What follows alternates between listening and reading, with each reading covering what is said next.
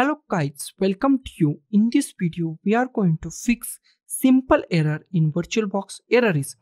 This kernel requires an x86 64-bit CPU but only detect an i686 CPU. We are going to fix this. First of all, just close this.